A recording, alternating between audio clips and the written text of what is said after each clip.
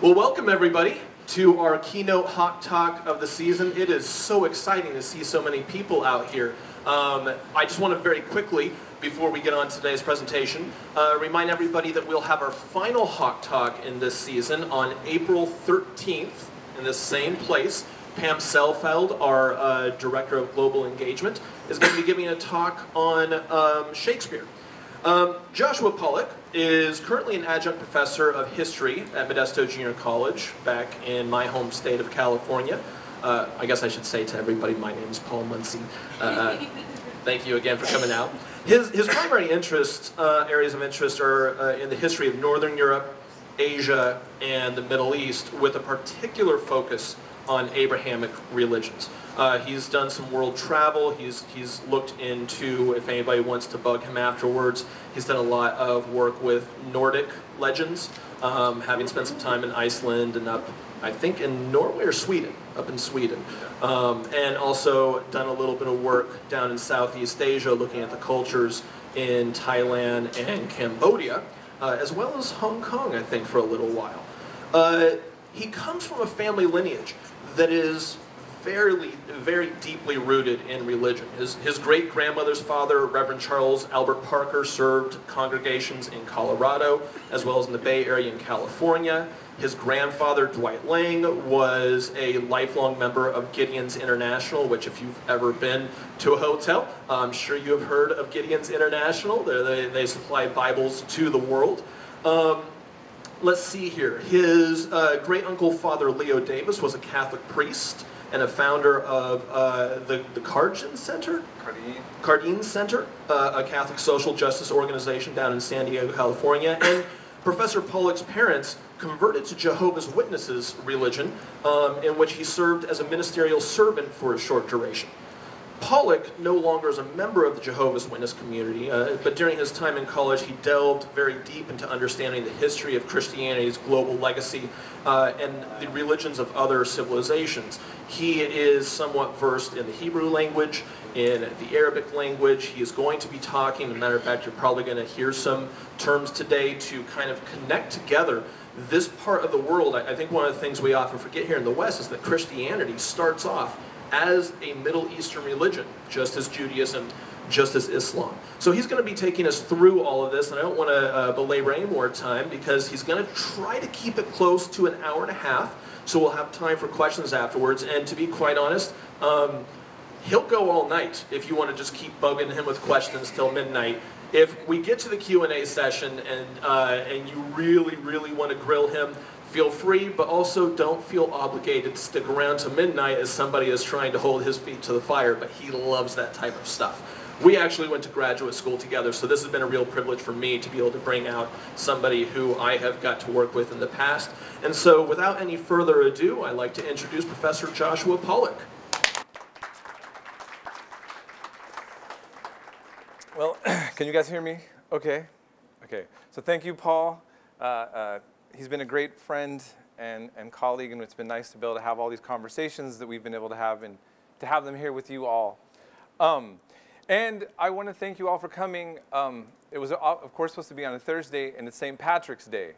And so it's interesting because I was looking up St. Patrick, and in Ireland, the Islamic Center of Ireland just put out a statement on their internet, basically saying, it's wonderful to celebrate St. Patrick's Day, and congratulations to Irish people of this wonderful man who came from another place, because St. Patrick wasn't Irish, he was British, and he came and preached the word of God to the Irish, and he said this was a good thing. So this was an Islamic scholar basically celebrating the idea of St. Patrick's Day, but of course without the beer, because if you guys know, Muslims don't drink alcohol, right? Okay.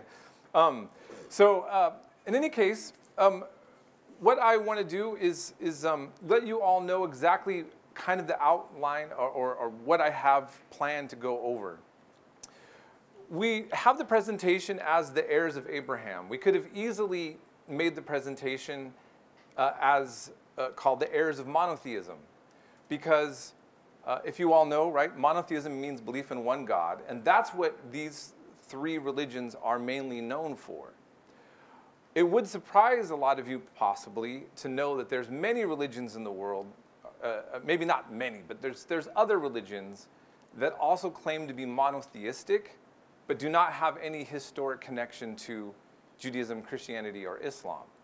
So we start with Abraham. Why Abraham? Why are they called Abrahamic religions? Because all three religions believe in prophets, right? And a prophet, by the way, I'm not sure how much everybody knows in terms of the religious background. So sometimes I'll explain some things that maybe all of you know, and I might go over some things that some of you don't. But a prophet is going to get some communication with God that they can deliver a message to humanity. Whether it's in a dream, inspiration, or directly communicating with God, right? And so these three religions believe that there have been a series of men that they put in their holy books that have been prophets. And what's interesting is that Judaism, Christianity, and Islam has a lot of these prophets that they all agree, they all will tell you were in communion with God. So Abraham, for the Jews, is called our father Abraham. He's seen as the progenitor of the Jewish people. Christianity and Muslims and Islam also believe in Abraham. Moses is also very important. King David is believed in all three religions. Jonah, if you know the story of Jonah and the big fish, right? Okay. Job is believed in by all of them. Elijah, I can go on and on. There's so many prophets. But obviously, if they have all of these prophets in common, they all believe that they're worshiping the God of Abraham. There's three different religions, not one. So they clearly have differences, right? Or else they would be one religion. Now, I'm going to do, I'm going to start off by just mentioning some of the basic ideas of what it means to be Jewish, what it means to be Christian, and what it means to be Muslim. But while I do that, I'm going to do some compare and contrast of things that they're similar on, but also have difference. Now, my intention is, it's okay to challenge maybe some preconceived ideas. No one should feel attacked. I'm trying to make this very descriptive, and what I mean by that is I'm not describing what I think is true or making any snide, snarky remarks about anything. When I cover this, the idea is that this should be an accurate presentation of how each religion believes on certain things and where they differ. And when I talk about the difference, I'm not trying to stimulate communal strife. I'm not trying to highlight conflict. What I want us to do is understand there's clearly a difference. And we do know from watching the news, and we know any kind of history, the religions don't always get along, right? So what is the root of that? And then also, sometimes they do. So where are they finding common ground? So that's what I'm hoping to do with that. And then after I do that, I'm going to transition into just covering the holy books, the basic holy books of the three religions, and the methodologies in which their religious scholars would do to actually come up with a conclusion to define what is Jewish, what is Christian, and what is Muslim. Now, I'm also aware, the reason why I had Paul also go over my family background is that I'm aware that when someone says they're a Christian, there's many different interpretations of what that means, right? Okay? And when my mom and dad converted Jehovah's Witness, my grandfather wasn't happy about it, right? And so in other words, there's a lot of differences even there. So in this hour and a half, I'm trying to give us the most basic ideas. I'm going to skip over a lot of history. I'm hoping to at least ground us in some very clear things so that if you're interested in delving deeper, you have a better foundation to look at that, okay? And so that's the kind of outline of what I have for there. Real quick, just to get a read for the room, how many of you here feel like you have at least some knowledge of at least one of the religions we're going to talk about tonight? Can I see a show of hands? Okay, that's great. All right, well, you guys may know the whole thing. Okay, So, I am going to start here. We're going to start with Abraham, and of course, this is just, we could put any picture of an older patriarch, right? The special prophet. I'm not going to focus a lot on dates. For one, the dates get messy. There's traditional views of when these characters exist. For historians and archaeologists, okay, a lot of what I'm going to tell you is not easy to find in the archaeological record. And that's why sometimes you have historians, they seem like they're trying to attack the Bible. I'm not even going to focus on that material. The issue is not that. It's just sometimes you're looking for evidence. Do we have a story of Abraham, let's say? Okay, let's give me an example. Right now, we have a president, whether you like him or love him or not. We can hear people talking about him in Japan. You guys get what I'm saying? Okay? So sometimes when you go back in history and you go very far, you don't have necessarily a lot of outside sources other than the sources you're working with to tell you that they existed. So I'm going to go from the presupposition of these stories, just tell the stories, just letting you know the story itself is supposed to be taking place a very long time ago, okay, right? Over 1,800 years before Jesus, okay?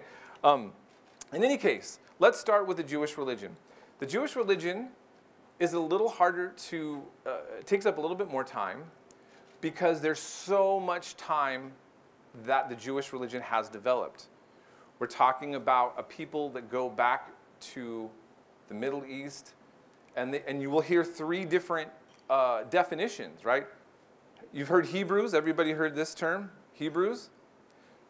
You've heard Israel or Israelite, and then you hear Jews. They're basically the same people. It gets a little bit complicated if we talk about Samaritans, but I'm not going to go into that. For the most part, just know that when it's interchangeable. If I say Hebrew, Israel, and Israel as a people, not even necessarily a country, but just like the people of Israel and Jews, okay? So the Jewish story is that there was Abraham. He's the father of the Jewish people, and he's located originally in an area that would be modern Iraq. So if we are Christian or Jewish, this patriarch or founder starts us in Iraq, okay? Now, he is going to move around, and he's going to be given a promise by God that his descendants will be blessed and that there will be a promised land for them in this land of Canaan, which I will have maps and we'll talk a little bit more about later. But along the way, his descendants end up as slaves in Egypt, right? So the story goes. And God is to let that happen, and so this is where our other prophets come in. Moses and Aaron come. God brings some prophets to go to Pharaoh of Egypt and to tell him, you've got to let my people go. I have a plan for them. And of course, what does Pharaoh do? He says no. So then, using Moses and Aaron, God sets all these plagues upon Pharaoh in the story. And the Egyptians have a very hard time. And he's very stubborn. And it's only at the end that Pharaoh finally says, okay, fine, you guys get out of here. So Moses and Aaron lead God's people from slavery out of Egypt. Pharaoh changes his mind. He's got ego. He's upset. He gets his army to come back and follow them. And they're leaving, and there's the Red Sea, right? What's going to happen? So, God has a miracle. Moses and God's people cross the Red Sea. And as Pharaoh and his soldiers come behind, raging, the Red Sea falls on them, and they all die. God's people are liberated, and they're with Moses and Aaron now in the desert. And they're going to go on their way up into Canaan, up in the north, okay? There's a lot of things that happen in this story, but the important part is they come to Mount Sinai. And Moses goes up into the top, and God speaks to him, and there is going to be holy laws, which are going to be a part of the Christian Bible as well. And there's going to be a covenant. And the covenant is going to be that God makes a pact with the Jewish people that if they accept this contract, like a marriage contract, they're going to get blessings if they fulfill the things that they say that they're going to fulfill. And if they don't follow those things, it's not going to go well for them. It's going to be the blessings and the malediction. And they agree to this covenant. So God is supposed to be the God of the universe. He's the God of all of us, regardless of your religion. But this is going to be a covenant with a special set of laws that only applies to the Jewish people. Now, just to briefly kind of explain how this works, in Judaism, if we backed up to another Bible story before Moses, there was Noah and the ark and the flood, right? By the way, the Muslims believe in this as well, okay? And when the flood is over, God gets Noah and his righteous children who survived the flood because God was mad at the world, right? Because humans were not doing good things. He tells Noah 7 laws. Those are called Noahide laws.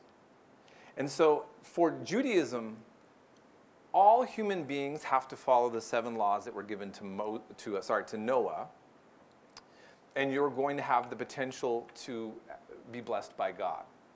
If you are born Jewish, you have to follow 613 laws instead of 7, okay? And that is the covenant that you have, okay?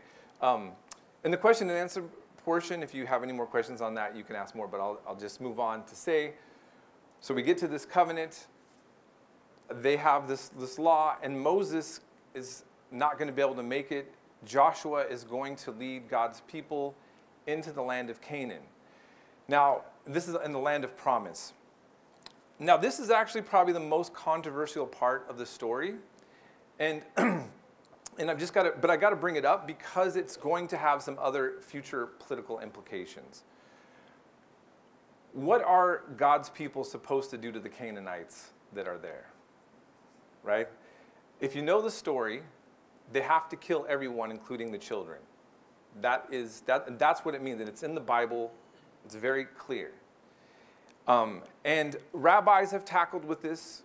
Christian theologians tackled with this. Thomas Paine, who wrote Common Sense, he actually wrote a book called The Age of Reason where he said why he doesn't believe in God because of these passages. These are some of them. Now, I'm not promoting this. I'm just simply saying this happened. But why I'm bringing it up? Because it's going to have some future problematic implications with the Israel-Palestine conflict later on. And I'll talk about it just a little bit, okay? But it's fair to say that for Jews and Christians, the idea is that God is always right and that the biblical stories, we tackle them as they are, right? And the bottom line is that the Jewish people are going to replace the Canaanites. And that area is going to be called Israel. It's going to be called Judea and Samaria. And sometime later it's going to be called Palestine, but that's something I'll talk about later. And so I want to take this section here and move us right into the 1st century. You have the majority of Jews that live in that area. They have a temple in Jerusalem. It's dedicated to God with animal sacrifices. They also have to deal with political players, big political powers that are always in their space. Greece is going to come in and dominate them. That's why, by the way, Christians have a New Testament. It's written in Greek. Why? Alexander the Great. Okay? So the Greeks are going to come in. The Romans are going to come in. Jewish people are going to be dealing with all of these entities that are controlling them. And even if they have their own ruler, they're going to be like puppet kings. So they have this idea of a Mashiach. Okay? A Mashiach, actually, got to get water for that one, right? Okay. So in Hebrew, Mashiach means anointed one, okay? The actual ritual of being anointed. It's where we get the English word Messiah from, okay? The Mashiach. In Greek, the word for this is Christos. This is where we get the word Christ from. So if you believe in, so in other words, Christ, Christian, Messiah, Mashiach, these are all the same thing, Everybody follow that, okay? Okay? And so another way you could call a Christian is a messianic, all right? A person who believes in the idea of the Messiah. And this idea of a Messiah for Jewish people is that there would be a messianic era. It would liberate the Jewish people militarily, and it would also create something that would be good for the entire world. Now, here's where we get to our little issues with our different interpretations of things. We know that the majority of Jewish people never accepted the person that the Christians believed was the one who fulfilled this. Christians believe that Jesus, also in Hebrew would be known as Yeshua, that this man is the one who fulfilled that role, right? Okay? The majority of Jewish people have never accepted that. Why? How do we get to this major misunderstanding? The Jewish people, the Jewish theologians have argued, look, we have had this tradition, and we still have it, that the Mashiach is a not warring, but he is a mighty liberator, okay? Better than George Washington, right? Okay, okay? Somebody who's really going to, kick out whatever foreigners are bothering us and set things up, okay? And your Messiah died on a cross. You're wearing it. You're wearing something. That's failure, okay? Right? Now that kind of hurts, right? For Christians, it's like, whoa, this is, but we need to understand where's the divide, where they're not seeing the same thing, okay? And so the Christians have then said, well, look, our writings show that your leaders rejected him and prodded the Romans into convincing the Romans that he was being subversive. And when he got nailed on the cross, that's something that happened, that this is what your leaders did. But the Christians are going to say another response. They're going to say, this was not failure. This is the most powerful, conquering thing that any human being has ever done, because he died for our sins. And so Christians are going to say, of every kind, right, that, look, when Adam was born, the first parent of all humans, and all three religions believe in this also, that Adam and his wife Eve sinned against God. Sin comes into the world. The Christians are going to say, Jesus was the second Adam. He's the balancing act of the sin that was taking place that our humans have had, and that the reason why there's the temple in Jerusalem with the animal sacrifices that have been taking place in the Bible, which most Christians are aware of this story as well, this is happening because of sin. And Jesus, when he dies on the cross, nullifies that sin. I mean, you can be redeemed through understanding the blood of Jesus Christ. And he gets resurrected into heaven. And everybody who acknowledges that Jesus Christ died for us on the cross is going to be saved. This is not a failure. So this is the Christian. And then the Christians are going to say another thing. They're going to say, here's one more thing. He's not just the Messiah. He's God's Son. And actually, God the Father, God's Son is also God. So now for Jews, this is like, wait a minute. This is way off the grid. Okay, right? Now we know that Christians claim to be monotheists. There's nobody ever debates that. But what Christianity brings into the story that's different than the Muslims and it's different than the Jews, in the Shema, in Deuteronomy 6:4, it says, Shema Yisrael, Adonai Eloheinu, Adonai Echad. Hear, O Israel, the Lord our God, the Lord is Echad, one. And so the Jews are going to say, this sounds like you're making God broke up into 3 pieces or 2 pieces. What's going on? So Christians are going to say, now, Christians, and we're going to learn about this a little bit later, have had conflict over the exact nature of Jesus. In other words, okay, so part of the reasons my grandfather was upset with my parents being Jehovah's Witness is Jehovah's Witness believed that Jesus is only God's Son and not God the Son, right? So this is going to be something that happens in Christian history. But ultimately, Christians are saying that the majority consensus believes that there's 3 aspects of God. God the Father, God the Son, God the Holy Ghost. These are 3 aspects of one God. And that God emptied himself into human flesh and died for everybody. So that makes Jesus, the Messiah, extra special. Everybody understand what I'm saying, right? Okay? For Jewish interpretation of Messiah, everything that a Christian values about Jesus is completely not what the traditional Jewish view of Messiah is. And that's one of the kind of bones of contention or where we're a little bit lost and confused.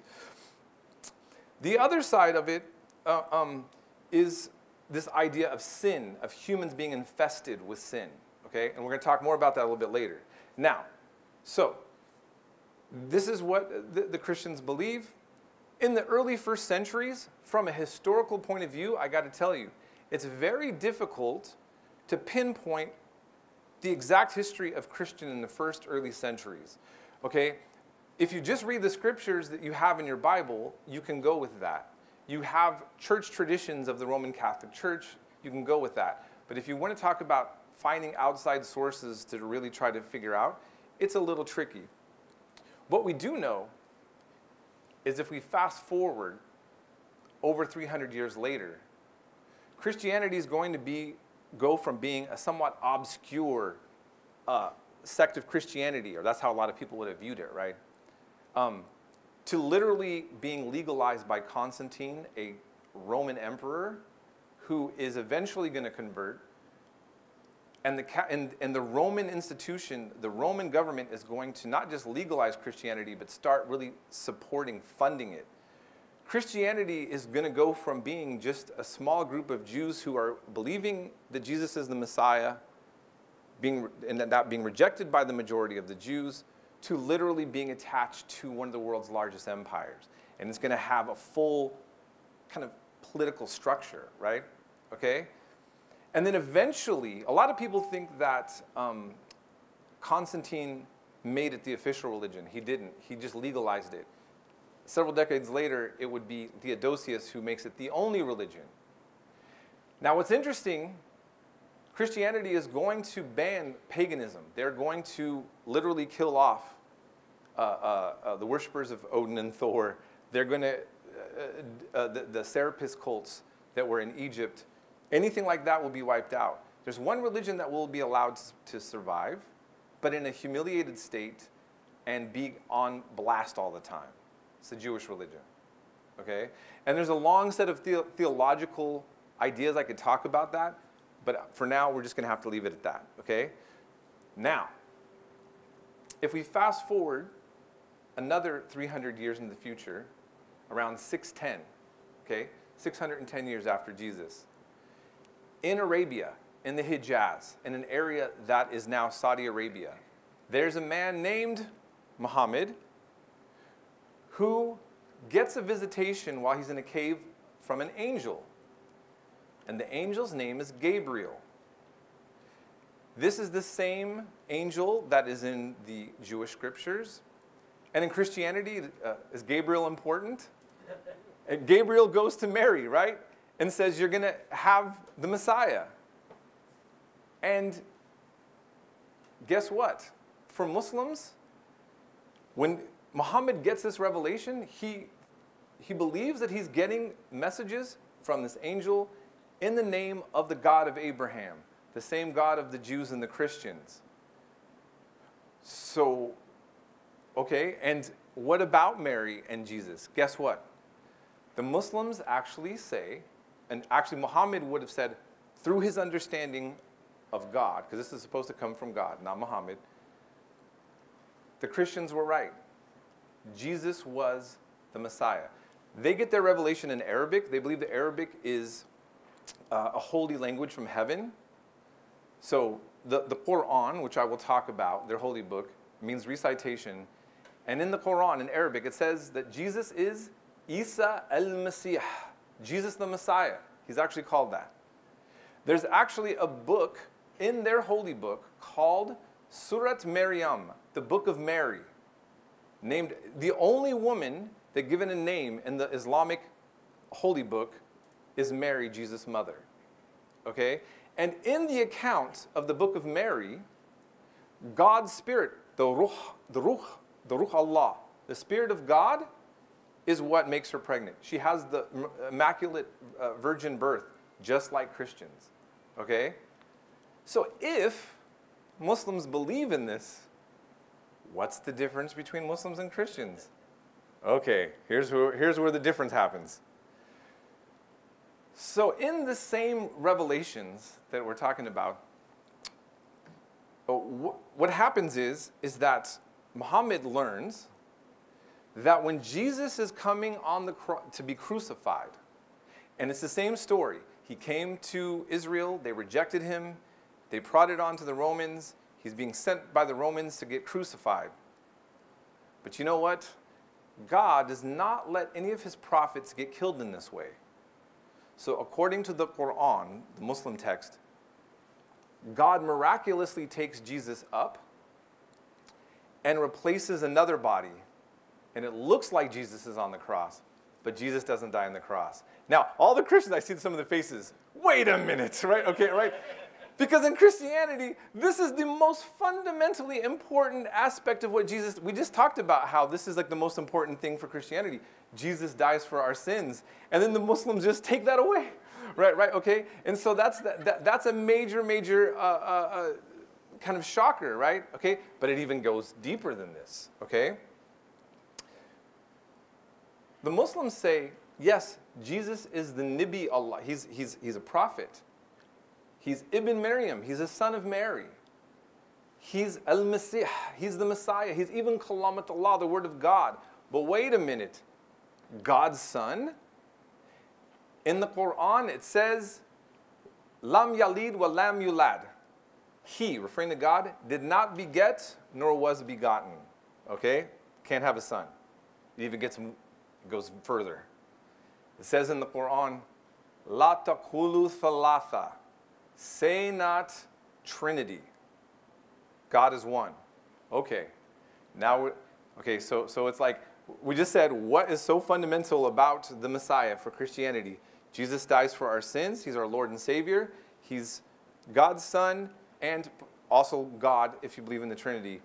And the Muslims cut that out. And in fact, they kind of talk about the oneness of God that the Jews and Muslims are actually going to agree upon. So when I talked about comparing and contrasting, to this day, the Jewish conception of God and the Muslim conception of God are going to be a little more similar based on this strict, what they view monotheism and not relating to the Trinity concept. So that's just some of the difference there. Now, Muhammad also said that he is the seal of the prophets.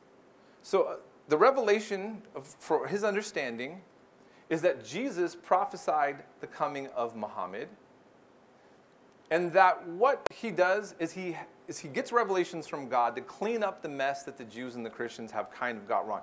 So in Islamic doctrine, Jews and Christians are called Ahl al-Kitab, people of the book.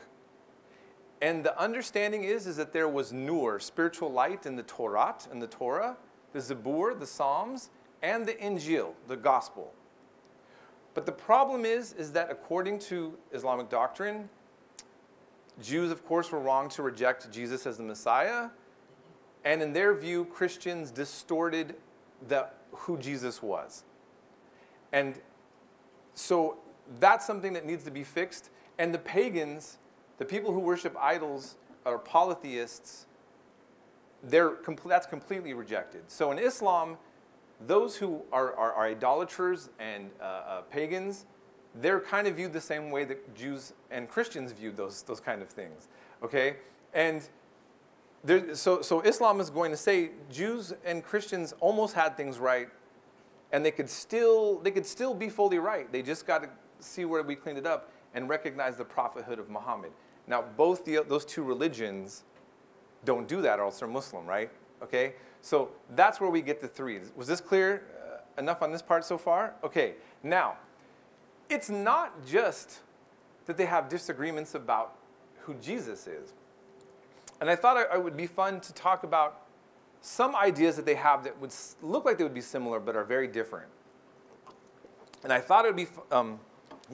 I will say it. I thought it would be fun to talk about Satan, the devil. Okay? Now, for anybody raised Christian, If I right now put a pentagram picture up here, half the people here would want to throw something at me or get out. It's like, don't do that. It gives chills, right? Okay? Many of you are going to be shocked. But in Judaism, Satan is not bad. He's actually an angel of God. He's on God's team. How does this happen? And how did we get to, what is going on? Yeah, right, okay. Now, there's two traditional interpretations of Satan in Judaism that I think is interesting to go over. Okay, the first time that Satan is brought up, the word Satan in the Bible, and this is the Bible that Christians also believe in, is in Numbers 22:22. And the Hebrew word is Satan. And God tells one of his angels, there's a prophet named Balaam, and he's going to put a curse on Israel. He's going to do something that's bad. You might have also, if you had any Sunday school education, there was Balaam and the donkey and the angel in the road with the, okay, right, if you know the story. All right. And God tells the angel, go be a Satan to Balaam, to be an obstacle. That's how the word is used. So being Satan is positive just right there in that sense, meaning just to be an obstacle.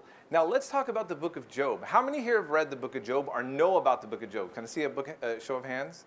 Okay, so a good amount, but I'll explain it. So in the book of Job, there is a man called Job who's really holy, and it starts off with gods in heaven, and then there's the Bene Ha-Elohim. There's the sons of God, which are the angels.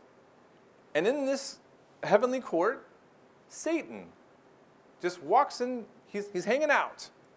Now, I have to say, growing up Christian, I used to read this and I was always thinking, this is kind of a strange passage because there's supposed to be a cosmic battle. Satan's the bad guy. And he's just hanging out with the angels and God up in the heavenly court, right? Okay?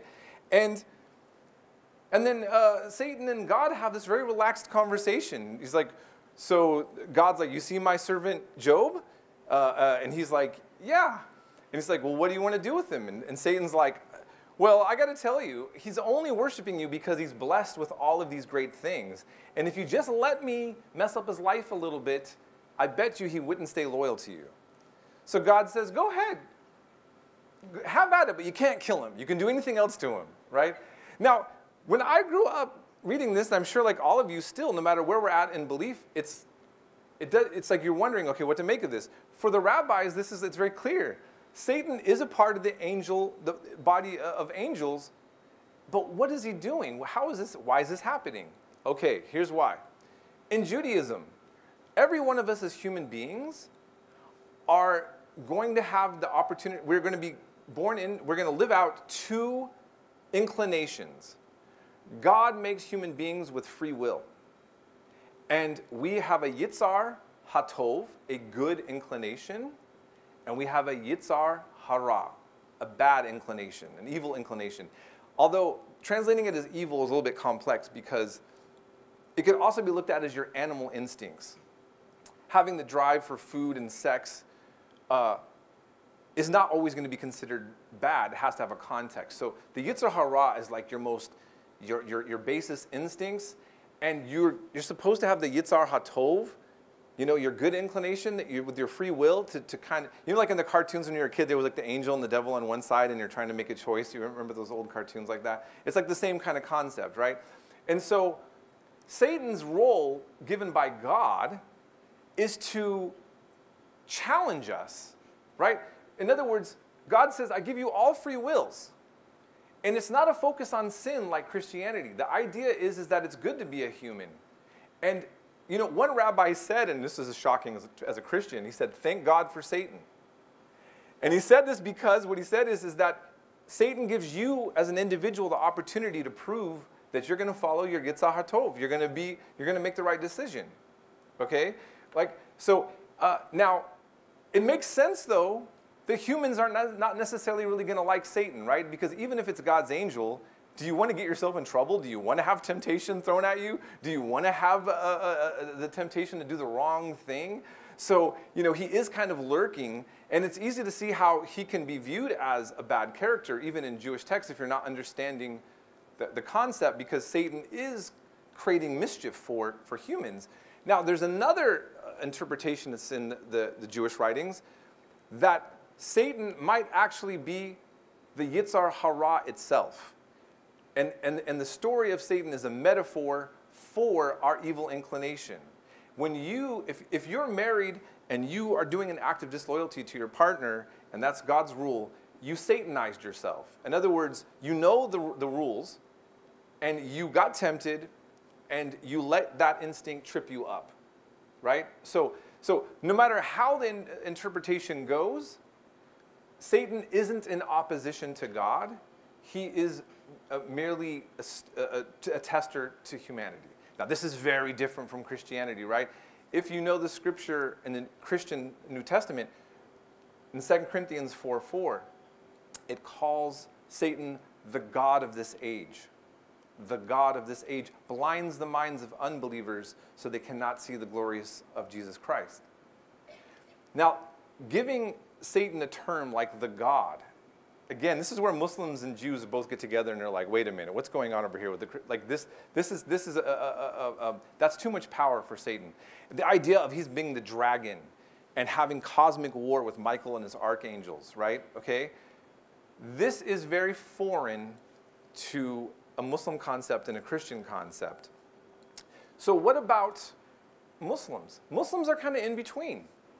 Now, in Islam, they have a verse that says, "A'udhu birabil falak min sharri ma khalaq."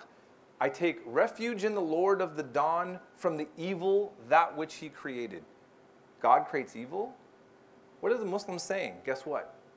Isaiah 45:7 in the Jewish prophets that Jews and Christians believe in. God says, "O say shalom u vorei ra." I make peace and I create evil. That's what God says.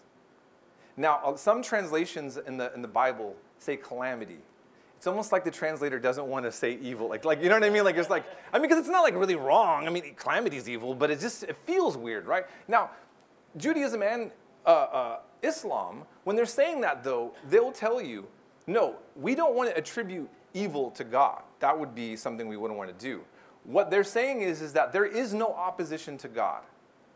God is fully empowered all time. There's no cosmic war even close with God. So then who's Satan in Islam? They actually do believe, though, he is a reject angel from God, more like Christians. He's also called Iblis. And so in the story for the Muslims is that when Adam is created, the first human, God tells Satan, I want you to do an act of obeisance before my creation. All the angels must bow down before humans because we're awesome. Okay, right?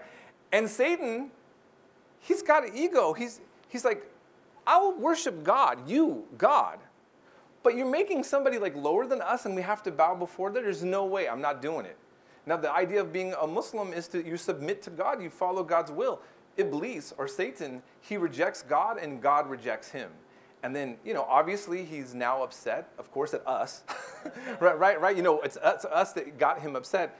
And so Satan isn't going to be a powerful entity that God's doing battle with, but he's going to be like a nuisance to us, like a really bad mosquito, okay? Like he's going to always try to trip us up.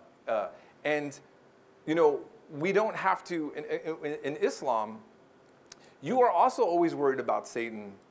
But again, he's really more or less a trickster. You know, a Muslim told me once, it'd be like this. Muslims are not supposed to drink alcohol. They're not supposed to have premarital sex, all sorts of things. And let's say a young Muslim wants to go to a club, go dancing, lots of liquor, lots of love, right? Okay? And he said, Satan is going to try to get you to do all the things that we Muslims are not supposed to do. But maybe he's making it more appealing, but ultimately you are responsible for your actions. So in a sense, it's kind of like the Jews, where it's like he's kind of playing that role. It's like you know better, and Satan's coming in and he's going to try to make the bad look a lot better, but ultimately you're going to do the right thing or you're not, right? And so that's how it's going to be viewed. So that's one example. And so here's the irony. In America, we have a religion called Satanism. And there's different branches of it. The concept of a scary devil Satan, this powerful dark lord, is uniquely Christian in terms of the context that it's responding to. The Islamic world and the Jewish world would not have an equivalent to that kind of Satanism. Does that make sense to you guys what I'm saying on that context? Okay, so that's one, just example of where, that I was thinking that you'd find all interesting about their religion. One more, life after death. In Judaism, they do have what's called the Olam Haba. And that's important. That means the world that which is to come. But it's a very marginal part of the discourse of being Jewish. The importance of being Jewish is the Olam Hazeh, the world that is now, this world. Think about it. Even the concept of the Mashiach, the Messiah, and the Messianic age, it happens on earth. It's something that changes earth and makes it better. And they don't believe that humans are riddled with sin. And so it's just a minor part of the discussion. It's not the main emphasis. In Christianity, is that the way that Christians look at it? No, right? Because we have the understanding, if we grow up Christian, you're born into Adamic sin. We're infested with sin like cancer that you can't get rid of. And the real hope is the rapture, is the future, is to go in heaven, right? Am I right? Right? That's the main thing you look for. And so the last day, the second coming of Jesus, the rapture, going into heaven, the earth will even be destroyed, and you don't want to be bad. They all go to hell, right? And so there's this emphasis on the real life is the next life. So that's different. Now, Islam is much more similar to Christians on this.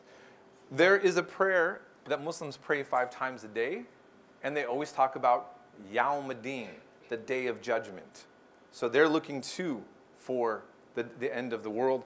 They talk about Jannah. Jannah is paradise, which is like heaven.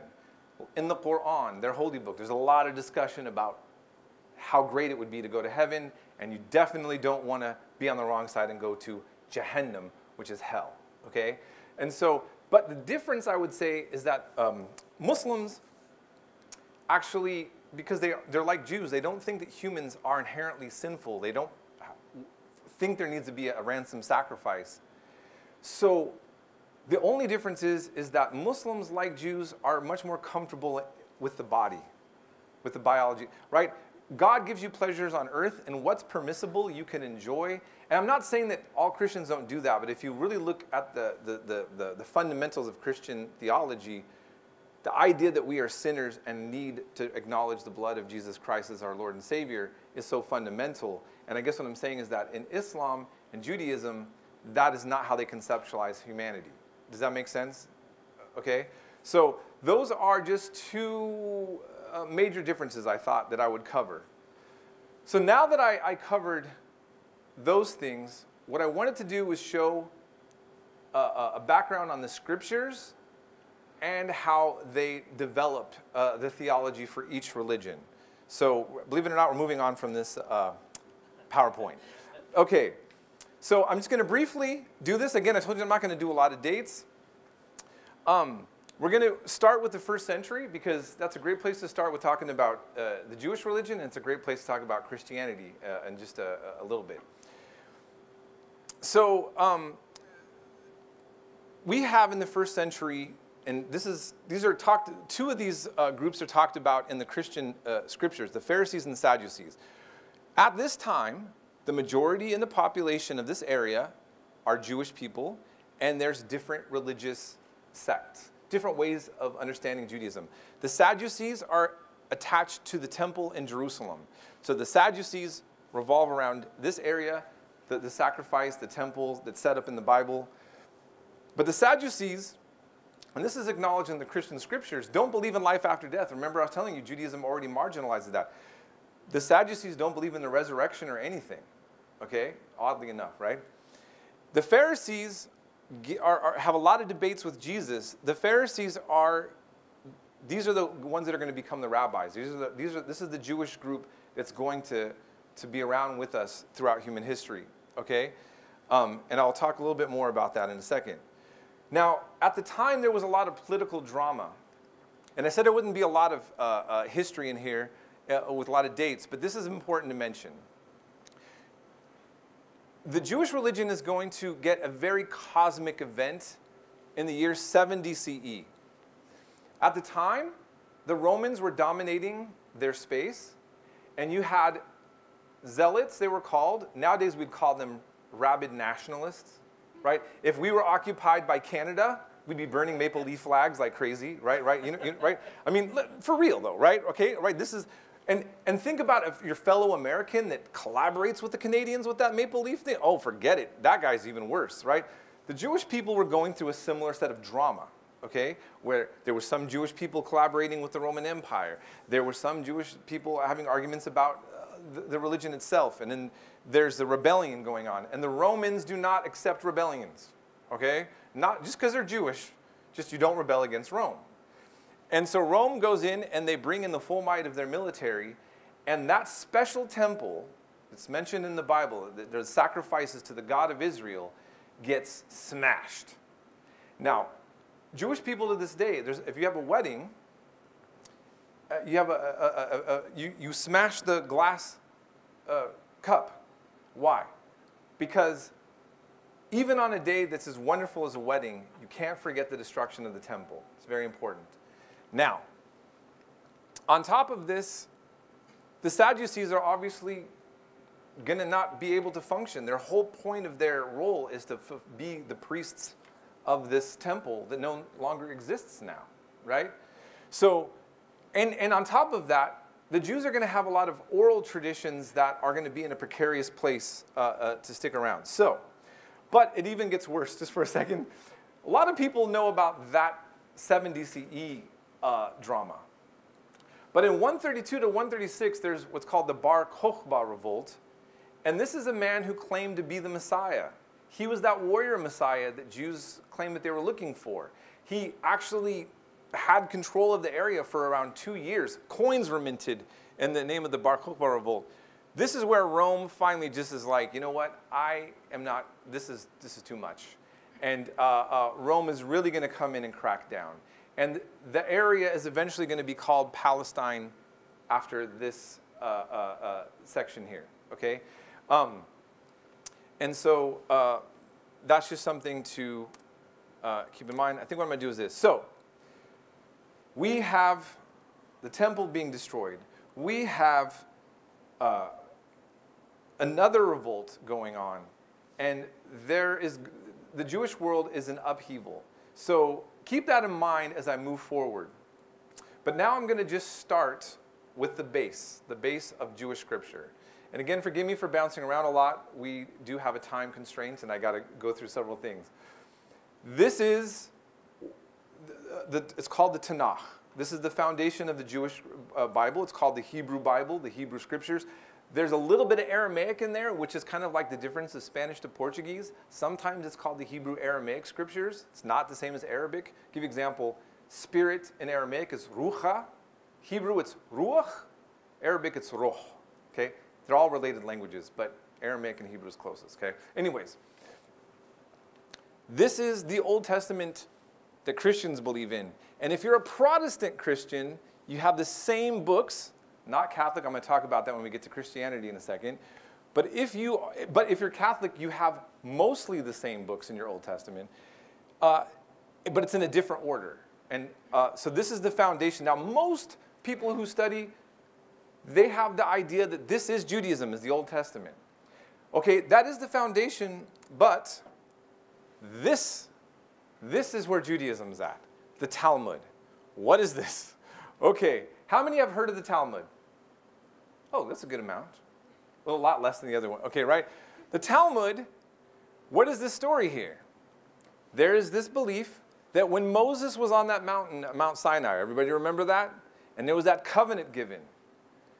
Moses was given 2 Torahs. One that's written in the Tanakh that I just was showing you. That's the first part of the Old Testament.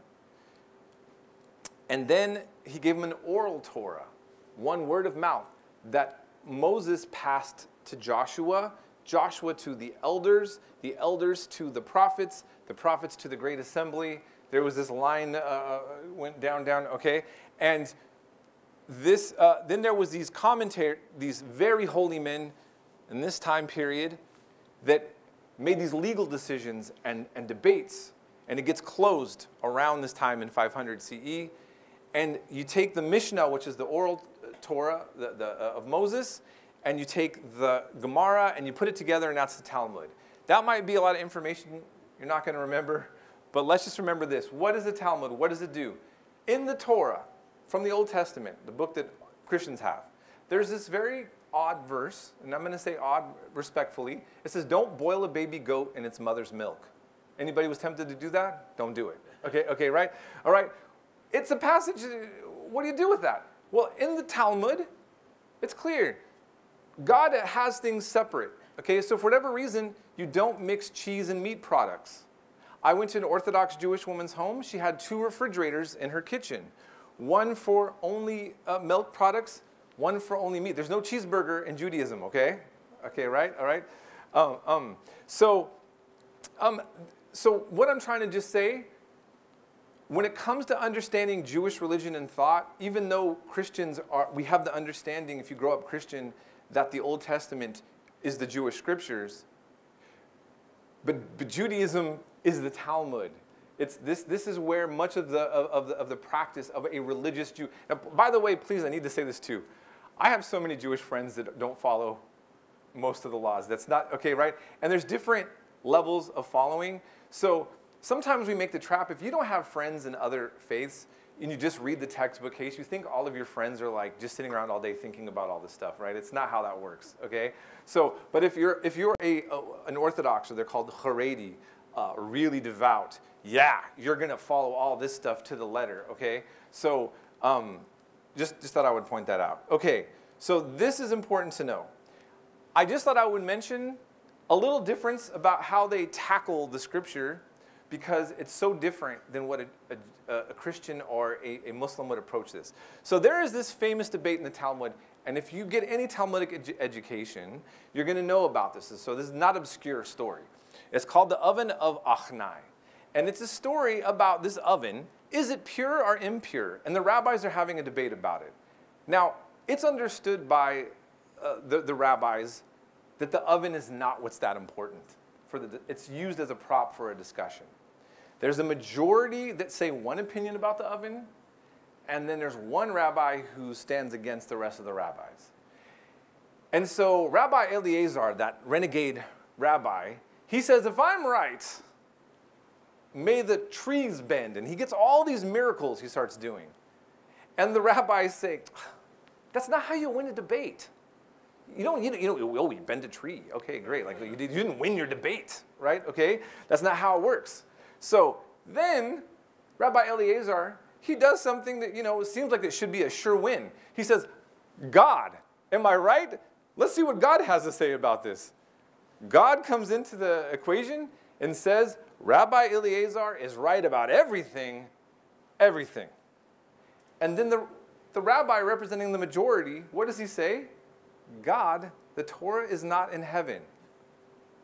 Wait, what's going on? Right? This rabbi debates with God. How does God think about this? A Muslim would never do this. Most Christians wouldn't do this. But why they do this? It's very different. So one of the rabbis in the story, he gets a visitation from Elijah the prophet. That's hanging out in heaven. He comes down and the rabbi says, God. He says to Elijah, what does God think about what just happened? And Elijah says, God smiled and said, my children have tricked me, my children have tricked me. Now, what is going on here? I'll give you the quick paraphrase. The moral of the story is that, according to this rabbinic tradition, God made the Torah to be debated by the rabbis on earth. And the consensus view of the rabbis are going to be what God's will is. That's the understanding. And it's an open document. They're going to have flexibility, whatever happens in modern times, or whatever, to do this. And so when God came in to intervene and say, Rabbi Eliezer is right, the rabbi was basically saying, God, that's not how you set this up. You set this up that we're the majority here on earth and do this. That's why they quoted Deuteronomy. The Torah is not in heaven. And God agreed and said, good point. Very different, right? Very different. That's all I'm going to say about that, right? Okay? I just thought you'd find that interesting.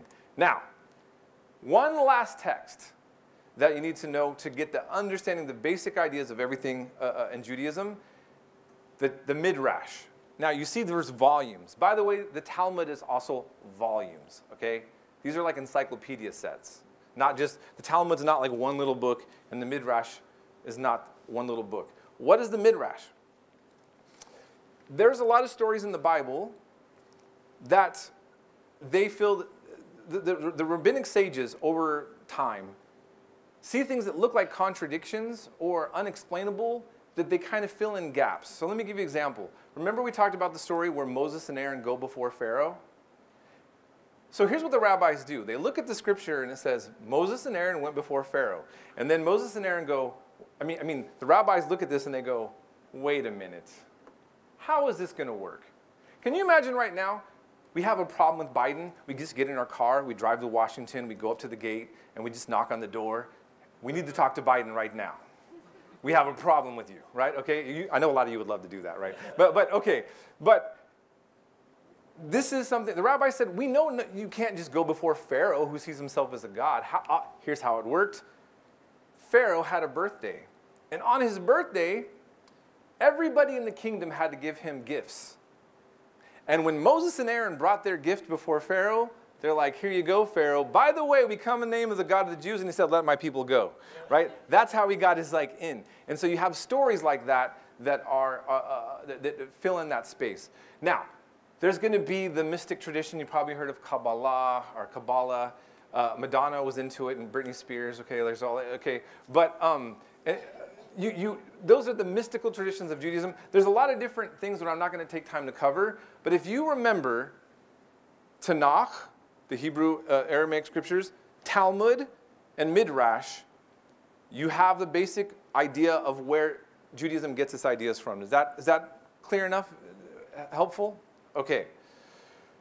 Okay, now, there was a group, and they still exist, of Jews. They're called the Karaite Jews, or Karaim, and all I'm going to mention about them is around the 9th century, you get a group of Jews who looked at all the rabbis talking. I think like the story of the oven of Achnai story, where the rabbis are debating with God.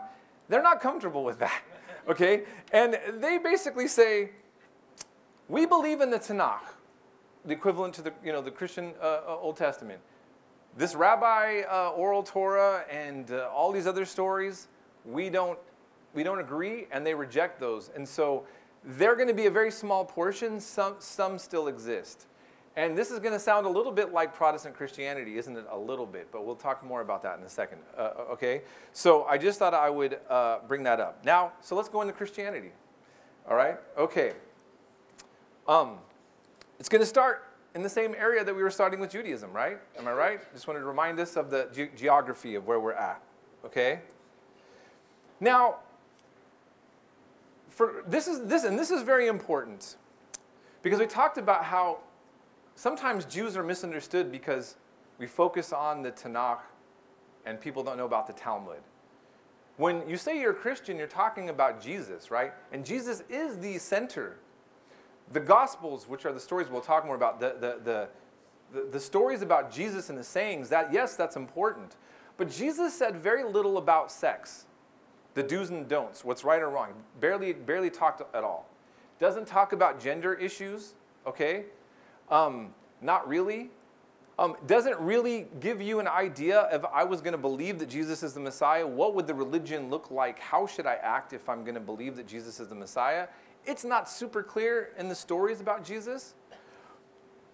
Christianity, the church, really comes from the texts in the Christian New Testament that revolve around Paul's writings. Okay, he's known as Saul and Paul. There's no, it's just to say he starts off being called Saul and then later is called Paul. It appears that he's a Jewish Roman, and one's his Jewish name and one's his Roman name. Let's just leave it at that for now, okay? But we're going to call him Paul.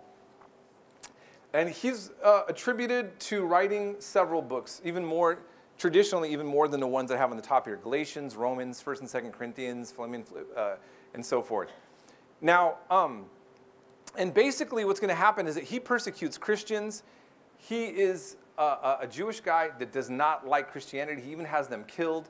And he gets a voice in heaven telling him, you know, why are you persecuting me? And he gets blinded. It's Jesus, okay? Jesus that's already died and is now in heaven, and he's talking to him, and he's critiquing,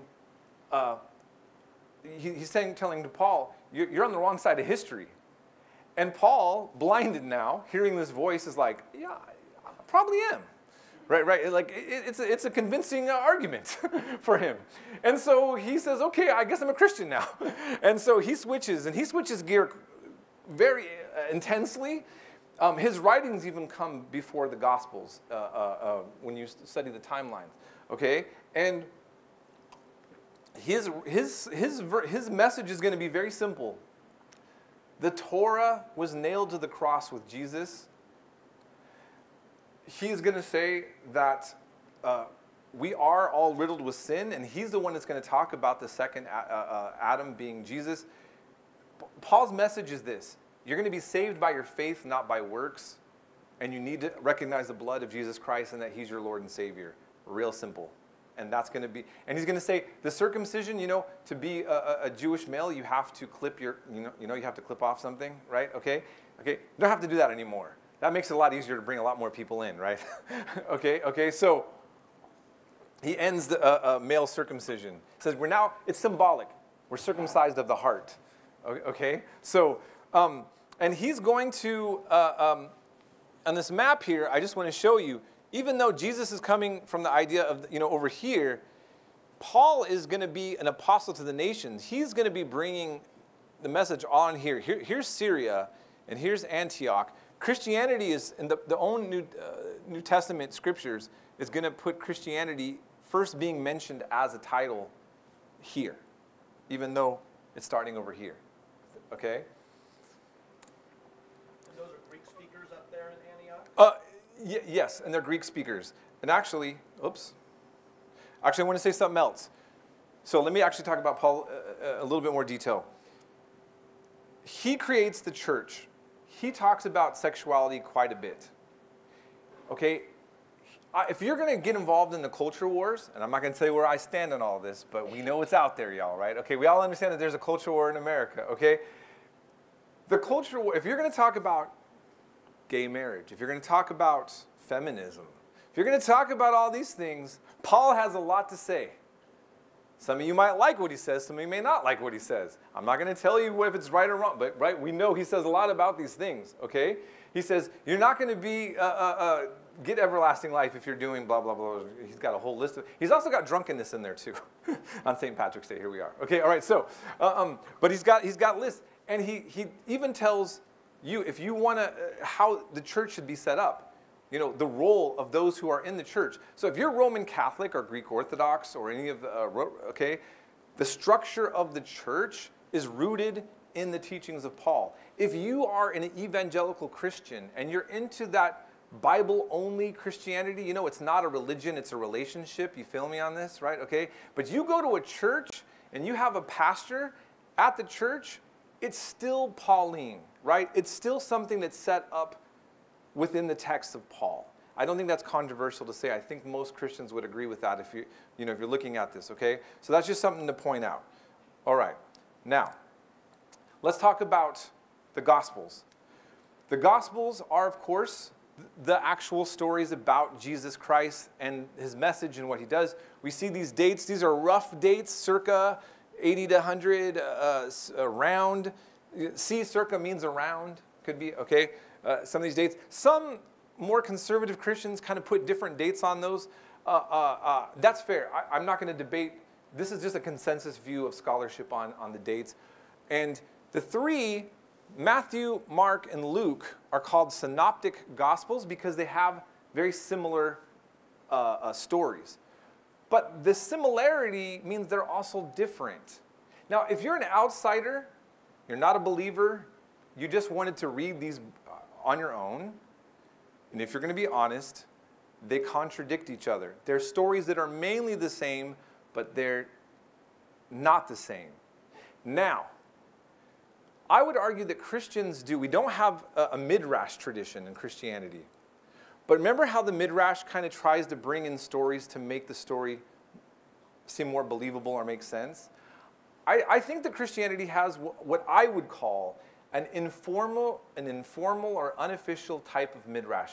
In other words, I know this because I've grown up, when you hear a story and you have a minister or a pastor talk about the 3 Gospels, they will tell you stories that will help make sense of the 3 and make them not seem like they contradict each other.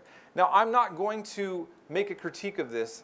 We're not going to settle this all here. Some of you are going to say that these are very convincing stories. Some would say that they're not. My point is that that's how Christianity has dealt with that historically, right? Does that make sense to everybody? Okay. There are. I've heard some stories too that I thought are pretty convincing. So I'm not even just putting this down or making a jab. But they are contradicting stories, and they do require some explanation to work through. Okay. And then you have John is the last book. And John starts off with, in the beginning was the Word was with God, and the Word was God. Okay, now this is where we get that divinity of Jesus very straight, right off the get-go, right? Okay? Now, here's what's going to surprise you. Around 160 to 175, there was a Christian, his name was Tatian, and he saw these 4 Gospels. And I think he just thought, the stories that are contradicting each other, all this, he fused the gospel into one. The diatessaron, it's a Greek word that means through the 4. And he created one gospel, and he even made it start in the place that would make sense. So it's John, the last book, starts with in the beginning. He thinks that's a good place to start the book, the Gospels, in the beginning, right? Okay? So he is going to make this the Gospels. Now, here's what's interesting. The Syrian Christians, the Christians living in the area where the very term Christian is first used, they're going to embrace the diatessaron as their gospel from around this time period up into the 5th century. For several hundred years, the Christian community in Syria only understood the gospel of Jesus Christ through a text that probably most of you here have not heard of, right? I think that's interesting. Now, Tatian ended up being viewed as a heretic of sorts, and he got discredited, and so eventually the Syrian church switched to the 4 Gospels. But this was no minor event. Why I have this Arabic posted up here, this looks like the Quran. Remember, the Quran's written in Arabic, and you see the writing there? This is a 10th century manuscript. A Christian Arab felt the need to translate the Syriac gospel of the diatessaron into Arabic. Here it starts, Bismillah, in the name of God, El-Wahid, the one, El-Ab, the Father, Wa-Ibn, the Son, Al-Ruh, Al-Qaddas, and the Holy Ghost. Christian. It's Christian. Okay? So, so that's just something I thought was important to mention. And why I'm also mentioning this is that pinpointing when all of the Christians had one Bible that they all agreed upon, or did they ever have one Bible? This is where it gets a little bit tricky, okay? Now, on top of that, remember how I said that the Protestant Christians have the same books as the Jews for the Tanakh, but the Catholics don't. Well, here's what happened. Let's fast forward to the 16th century. Anybody heard of Martin Luther? Okay. German theologian. He was Catholic at first. And he starts questioning teachings by the official church. And he also looks at the Bible and he says, and he doesn't say it this way, I think Christians have had the wrong Bible for over 1,500 years. Okay? And he looks at the Old Testament and he says the Jews, even though he doesn't think the Jews did a lot of things, they don't acknowledge the Messiah, he's got a lot of problems with the Jews, but he feels, for whatever reason, that they got the Old Testament right. And so these books are parts of the Old Testament that are in a Catholic Bible that the Protestants don't have. Tobit, Baruch, 1st and 2nd Maccabees. And some of these, if you have the book of Daniel, there's a story of the 3 little holy children, or I think I erased it, but Bel and the dragon. there's a whole set of stories added in the book of Daniel that's in the Catholic Bible that's not in the Protestant. But again, keep in mind, Christians had all of this, at least with the Roman Catholic tradition, for over 1,500 years. And Martin Luther says, I don't think it should be there. These were even in the original King James Bible. But Christians just stopped believing in the Protestant Christians, and they just, the only reason why they're not in Protestant Bibles is they just stopped printing them. So originally, when they stopped believing in them, they just put them off to the side. And then eventually, they just stopped putting them in at all.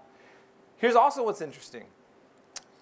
Ethiopia converted to Christianity, at least a good section of it, around the same time of Constantine. Ethiopian Christians have been Christians for that long. They have the largest Bible canon, 81 books, and it's an open canon. Hypothetically, they can get rid of a book or add a book anytime that there are special arrangements to do that could happen. So what am I saying? Christians don't have the same Bible universally. In America, it feels like Christianity does because most Christians have like a King James New International Version, the New American Catholic Bible, all right? And they're mainly the same, but I'm simply saying on a global level, and also like the book of Revelation, it's in the Greek Orthodox text, but many of the Orthodox churches actually don't believe Revelation should even be read from church on the pulpit. There's just a different way of looking at Scripture in the Christian tradition. There's one other added thing I need to mention now about Christianity and how they come to beliefs of things. And I hope you guys are following this okay, because there's a lot of stuff I'm covering. So, are you guys following me okay? Okay. We're almost to the Q&A section. Okay. Okay, and I'm still going to get to Islam, believe it or not, on time. Okay, so for Protestant Christians, which America was founded mainly by Protestant Christianity, and Catholicism was kind of had a rough start. Keep in mind, when Kennedy first got elected, he was like the first Catholic. This was a big deal. Okay, now we don't think of it as a big deal, but at the time it's like a big deal. And there's a lot of issues with Catholicism. We actually had Christmas banned in one of the colonies, or in some of the colonies, by Puritans who thought it was too Catholic-y. Okay, being Catholic was not a good thing. That's why Irish Catholics had a problem, in immigration early on. They were papists, following the Pope. Okay, now, but I think that Protestant Christianity, if you grow up in Protestant Christianity, you're missing the point of how much of historic Christianity developed. So I'm not saying you're wrong. I'm not settling anything on who's right or wrong right now. Okay, right? But I'm just pointing out the difference. In the church, remember the church now is attached to Rome. I'm starting here. Remember how like the rabbis had the oven of Akhnai and the majority wins, and if you're debating and you lose, you're out? Basically, all of the Christian organizations that believe in the church as an institution, so Catholic, Eastern Orthodox, all of the big kind of Orthodox, all the ones that have priests are Armenians. If you guys see, all big robes, garments, all that kind of stuff, okay? They believe that their church is inspired of God, the institution. So church councils are going to make conclusions about what is God's word. A Protestant Christian or evangelical, you just get together and you pray. You look at the word of God, you pray, and you say, God's word says. That's how it comes down to. But if you're Catholic, if you're of orthodoxy, these councils also define. So this was a council, Constantine and attaching Christianity to start getting attached to Rome. One of the first councils, the Council of Nicaea, was a debate about the nature of Jesus, the Arian heresy. There was a man who was claiming that Jesus was only God's son, right? Sound familiar, like that debate I was telling you about going on to this day with some Christians? And the council said, the majority of us say Jesus is God. Anybody who says different gets kicked out. They lost, okay? And they're out. And this is going to be how Christianity gets formed. And it's not going to be seen as a contradiction to the Bible. It is a complement. Just like the Talmud for a religious Jewish person, the Talmud is not it's not man over the Word of God. It's a complement. It's still God-inspired. That's how a rabbinic Jewish person would see it. If you're Catholic, the church council, the institution itself, it's not a contradiction. If the church teaches something that you can't find in the Bible, that doesn't matter because the church is inspired of God. That's what you need to know. So if you don't believe in that church and that teaching isn't in the Bible, then it doesn't make sense to you. Do you guys all understand what I'm saying? Okay. So I think it's good to understand the difference between the way certain Christians, where they differ, those who are at the Bible only. So again, remember the Karaite Jews? There's a lot of Christians that are like them. We're going to just read the Bible. But historic Christianity has been attached to institutions, and the churches have had just as much say in what that means. Now, I'm actually almost done with this part. I'm going into Islam. I'll only run over my time very, very little, because Islam is much easier to explain, believe it or not, okay, when I go over this. Okay. I went to an Assyrian Church of the East. And this book was recommended to me by a deacon, which is very strange because it's the most violent book about Christianity I've ever read. But he gave it to me, and he thought that this was very helpful. It's called Jesus Wars. This is, I believe, a Christian believer himself, but it's called How 4 Patriarchs, 3 Queens, and 2 Emperors Decided What Christians Would Believe for the Next 1,500 Years. And what the book documents is that in the 5th century, around half of all Christians belonged to a Christian group deemed heretical by the church. What he just shows is that early on, Christian councils, those councils, were just kicking out. They were having all these debates, like the rabbis debating Eleazar, except then when they would kick out a priest or somebody, he had followers. And so then that would just be a new branch of Christianity. So you guys following me, right? And so this became this kind of almost chronic problem that the church had. And even this writer poses that, remember, Muhammad's going to get a revelation around 610. This is in the 5th century late.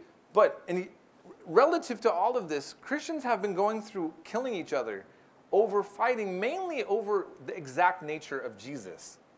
And there's going to be a new religion that's going to come around that says, it's really simple. God's just one. Jesus is just a prophet. It's not that complicated, right? Okay? So what he basically argues is that perhaps these Jesus wars really really just kind of weakened the structure of Christianity. And that's one, possibly, reasons why Islam is going to take off like wildfire, even in the Christian world later on. We're not going to resolve that here. I thought it was a good transition into Islam, okay? Remember I talked about Muhammad coming from this area in the Hijaz. Here's Jerusalem, not too far from where Judaism and Christianity starts, right? Just thought I would remind us of that. Nowadays, this is Saudi Arabia, okay? And look, this is the Persian Empire. This is the Byzantine Christian Eastern Roman Empire, okay? And that's significant. Now, I'll drink water here. Okay. Lakhmids and Ghasanids. Here's what's interesting. These are Arab Christian kingdoms, mini kingdoms, caught up in between the Persians and there. Most of you may not, most people think of Arabs as strictly being Muslims. To this day, a lot of Arabs are Christian, but the majority are Muslim. But at this time, when Muhammad is alive, a lot of Arabs are actually Christian. So Muhammad is going to become in context to an Arab world that is familiar with Christianity, is what I'm trying to say, and different branches of Christianity. Okay, that's important to note. Here, the Himyar dynasty in Yemen. Believe it or not, in the 5th century, there's an Arab kingdom that's going to convert to Judaism. Believe it or not. And actually, they even tried to force convert some Christians into Judaism, Arabs. Okay? This is a very little known history. I promise you it's there. It's not conspiracy theory, okay?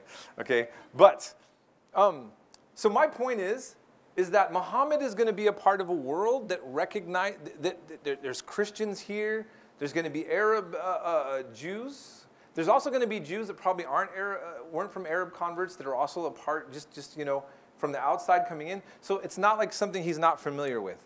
There's also going to be the main group that he's going to be debating with and come out of. It's pagan Arab world, the pagan Arab world. This is what in Islam is called the al-Jahiliyyah, the time of ignorance. The Arab world was mainly not Christian and Jewish, but they worship, it's like, you know, like Greeks being into Zeus, or the Germanic people into Odin, okay? These are gods and goddesses that are mentioned in the Quran, and they wanted to eradicate them. So this is what, now this is a modern depiction, this art here. This may or may not be an accurate depiction, but these are Al-At, Al-Uzza, and Manat. They are mentioned in the Quran as these three goddesses. And in Judaism and Christianity, did they let paganism exist? No. Is Islam going to let paganism exist? No. Okay? But there is, so keep in mind that in the Quran, okay, actually, so let's go back for a second. Keep in mind that in the Christian New Testament, it is a focus on Jesus, but it's a debate about Judaism in its relation to Christianity and the world, the outside world, and its relation to Christianity. So there's two real main audiences that are being talked to in the Christian scriptures. In the Quran, that Muhammad is going to say is a revelation of God, he's going to be having debates. Remember, we already told you that the Quran says, say not Trinity. That's poking at the Christians, right? He's already going to say, hey, Jewish people, Jesus was the Messiah. It's already going to say that. He's mainly going to, the Quran is mainly going to really be saying that this is shirk, this is idolatry, this is bad, okay? And so that's the main issue that's going to be in the Quran. Eventually, Muhammad, when he finally takes political power, all of that's going to be removed. This used to be, if you guys see in the news, Mecca and now Saudi Arabia, Muslims do a pilgrimage around this here. This would have been filled with idols before. Muslims got rid of that. Okay, so this was an important place prior to Islam.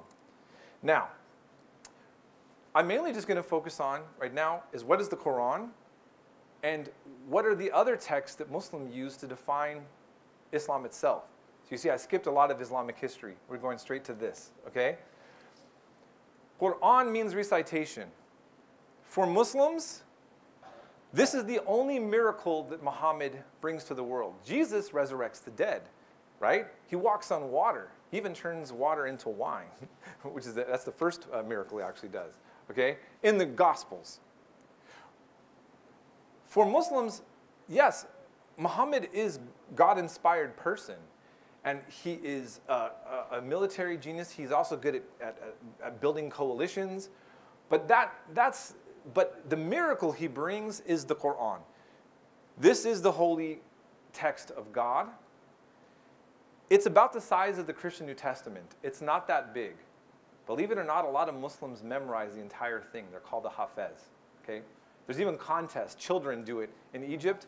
They'll just play a random verse of the Quran, and then the kid has to just start where it left off and like give a few verses. It's kind of mind-boggling, actually.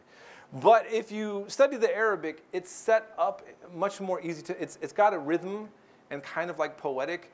You know, like in Arabic, they'll say, Bismillahir Rahmanir Rahim, in the name of God, the Beneficent, the Merciful. Alhamdulillah Rabbil Alameen. Praise be to God, the most beneficent and merciful. Okay, and it has a rhythm, a droning effect.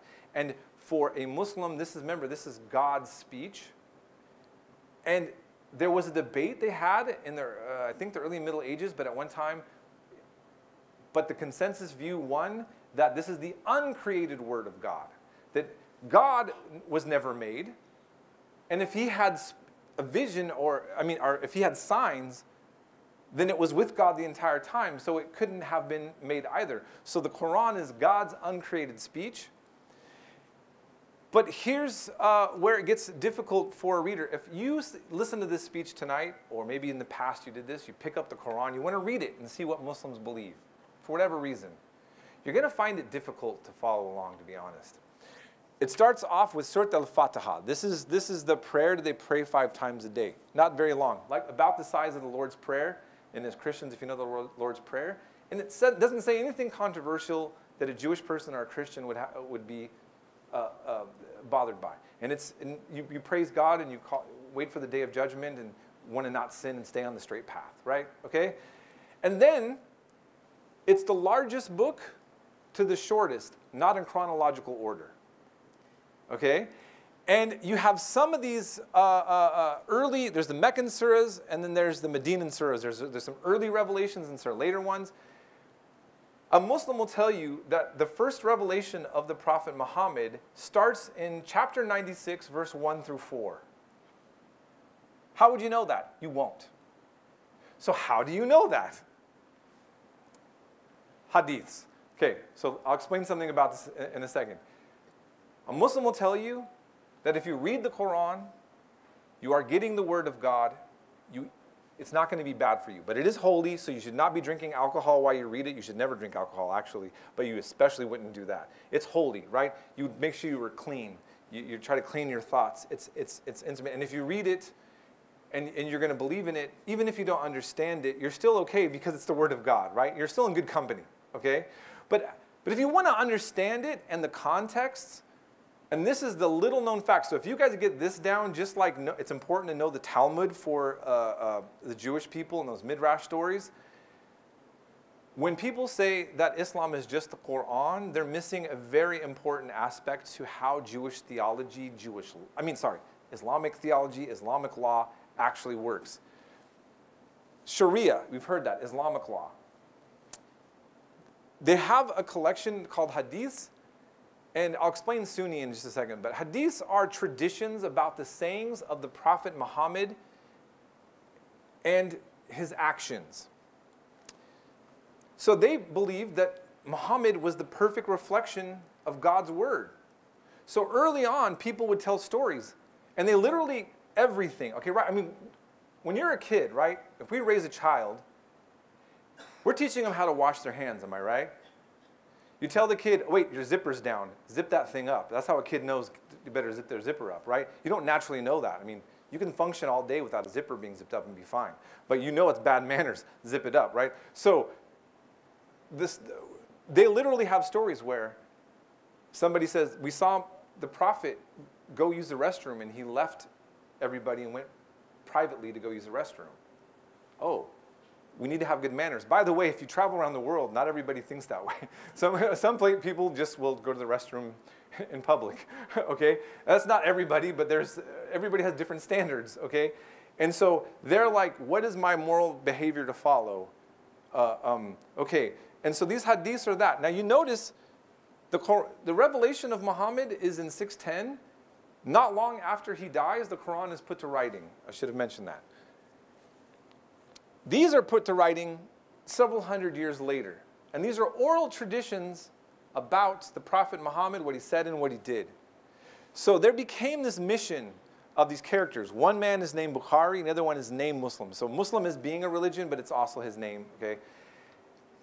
They went on these missions, sometimes traveling very far to try to get all these down, and they believe they have a science of whether or not these things are credible or not. I don't have time to go into that. If you're curious, ask me and I'll explain it at the end.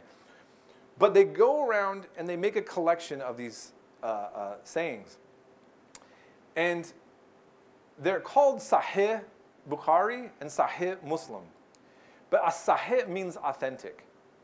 And so what they do is they come up with a category of credibility within these texts. And by the way, I won't be much longer. I'm almost done, and we're going to cover all of this nicely, I think. Sahih means authentic. The lowest grade is da'if. Da'if means weak. It doesn't mean it's not possible, but in other words, it'd be kind of like this.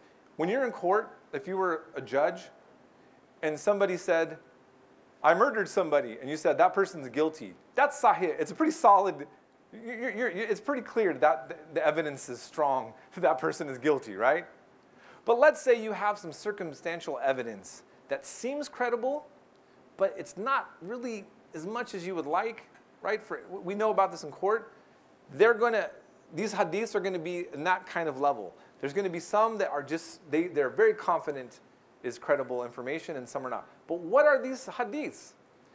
They actually talk about when the Prophet Muhammad, and they'll always say peace be upon him, by the way. So a religious Muslim usually they don't just say Muhammad, they say Muhammad Salah Alaihi Wasallam, Muhammad peace. And it's same with actually the prophets of Christians. They will say Jesus, peace be upon him.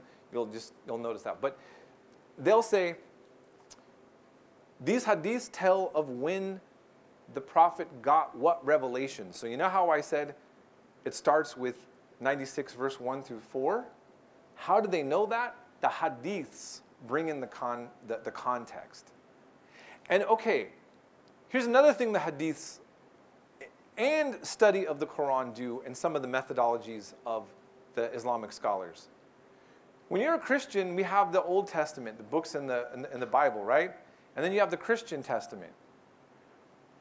Okay, we say that the Old Testament's holy, but we believe that the blood of Jesus replaces the Torah. What is said in the Old Testament that is applicable to Christians now, and what was only time-specific back then? Do you guys feel me on this? Okay? Christianity's had a hard time dealing with that. Jesus says, turn the other cheek. In the Old Testament, God's all in the war. If you go into the military, the Christian chaplain reads you all the war scriptures. Okay? If you're a hippie and you want... you guys see where I'm going with this? Okay. How do we deal with this? Islam has an entire study on verses that they believe are specific to a very particular instance, and others that are universally applicable to all times. And guess what? They don't all agree exactly on these precisely. So there's different schools of thought. And these are not really important for you to know, but I just wanted to point out, because we're just trying to understand the process in which Muslims come up with things. You had legal schools, especially when an Islamic country existed. So if you studied history, Ottoman Empire, or you studied other nations, they would have had legal schools that they followed. Saudi Arabia basically follows Hanbali. He was the most conservative. He said, on making a decision, I would rather make a decision with a hadith that's da'if, that's weak, than trust in my own intellect. I mean, he's that... He doesn't want his human folly to go. He'd rather work with a sort of credible hadith than, if there's a gray area decision on something, right? Okay? So they all are going to have these different schools of thought on this. And they're going to try to pinpoint certain things. So by the way, okay, the elephant in the room is a lot of us, when you're exposed to Islam, we think 9/11, the war's going on. All this kind of stuff that we're trying to process. What about these groups that say death to America? What about your neighbor who's nice? What do I make with all of this? Okay, I will just say this. Just like Christian theology, there are verses in the Quran that sound very hostile and then others sound very peaceful. And remember how I told you there's all these contexts? Okay, guess what? Same with Christianity. Guess what? Same with Judaism. The Talmud gets put out of context a lot. Sometimes white supremacists look to the Talmud and they look at verses where people who are not Jewish are looked upon very bad, and they say, look at Jewish people, say how bad the rest of us are. And there are some radical rabbis in Israel who actually says that non-Jews are snakes.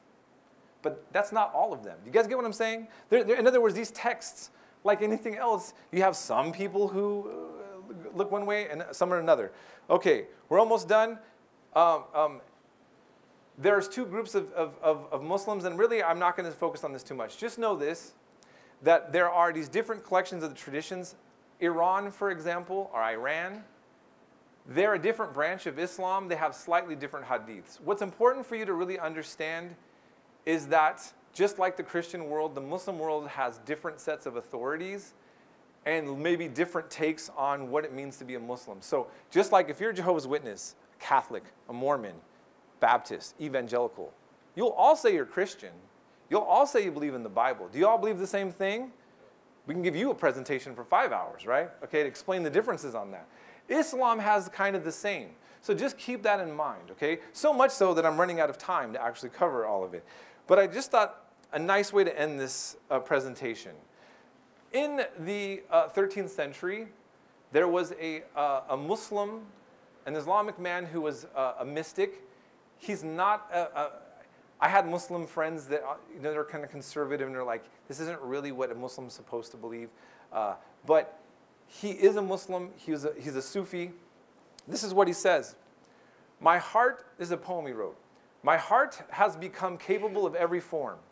It is a pasture for gazelles and a convent for Christian monks and a temple for idols and the pilgrims' Kaaba and the tables of the Torah and the book of the Quran. I follow the religion of love. Whatever way love's camels take, that is my deen, my religion, and that is my iman, my faith. So, my point is, every time you see a terrorist of any faith that's ranting, there's always one of these guys in the room, right? Two, right? Okay? So, that's where I'm going to end this right now, and I hope that that was easy to follow.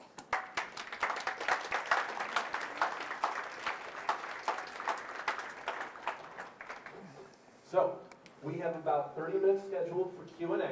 We're going to go ahead and we're going to go through that Q&A. When we're done, we'll take a pause for everybody that wants to go.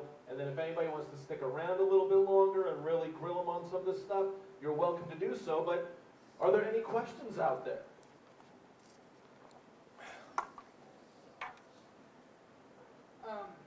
Yes.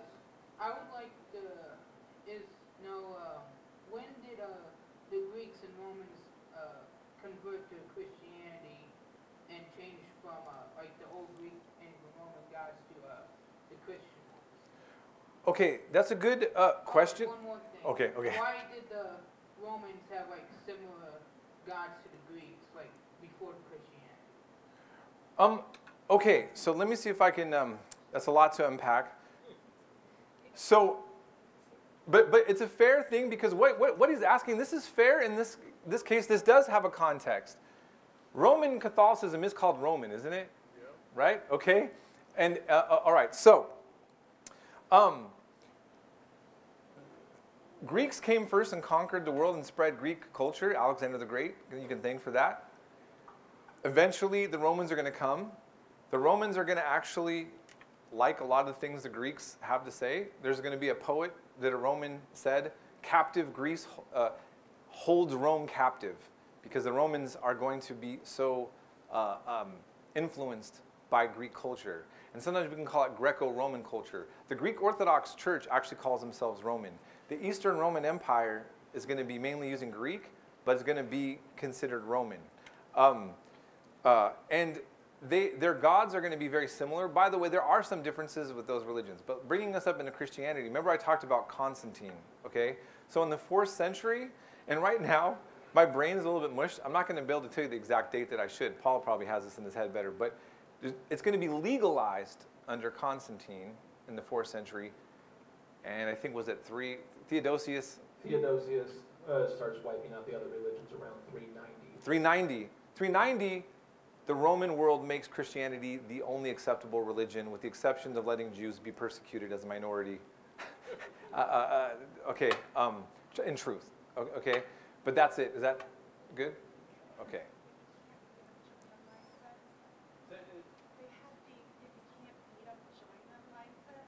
With the Christians?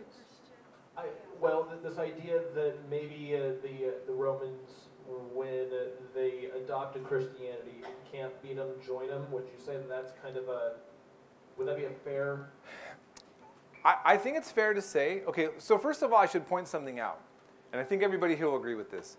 If you're a believer in the faith communities of any of these things, and I'm actually going to answer this question. If you're a believer in any of these faiths, you simply trust that God's Spirit directs you to the truth, and all the historical complications are not necessarily a big deal. That's why when you go to church, the mosque, or the synagogue, for the most part, you pray, you get association with your brothers and sisters, and you get spiritual nourishment. That's how you see it, am I right? Okay, you get the ritual, and you don't worry about it so much. When it comes to the Romans, say beat them or join them, it's kind of complicated to think about. Rome's relationship with Christianity is a conundrum. It's a big topic. It's such a big topic that I would need to get a person that's more of an expert on Rome, right? I think that we'll probably try to do a hot talk on that. Okay, yeah. I do know that a lot of times when Christianity was spread throughout Europe and throughout other places, the especially with Catholicism, the three fathers of the Holy Ghost was used as a means of converting those who worshipped triple deities. So it was used often as a means to convert those that were not as easy to convert to, say, the Roman gods. Okay, right. So this is ultimately what's interesting, right? Look, whether it's political or religious, if you're wanting to convert somebody to something through persuasion, you don't, in other words, I mean, with a gun, I can make you say anything out loud, right? But I mean, if I actually want to persuade you, you're going to look into something that you hold in common, right?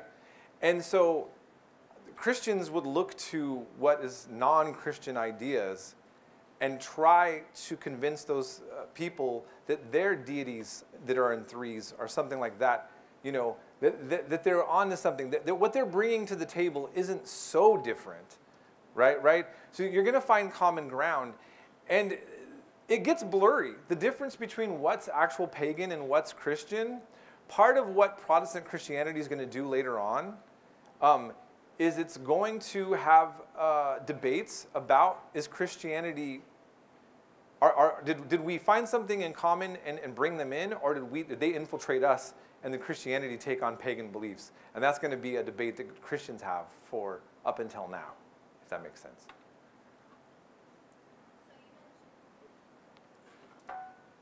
So you mentioned earlier on in the lecture when you were covering Judaism that when you were born into Judaism there is 613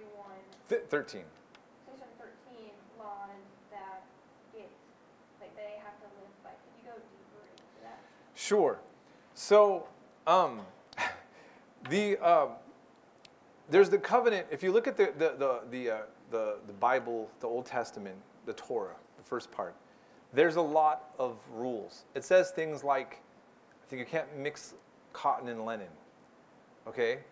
That's not something that are in the 7 laws given to Noah that is expected of non-Jewish people. It talks about the way you shave your beard or how you shave. There's all sorts of different laws, and I did not memorize all 613 to my shame.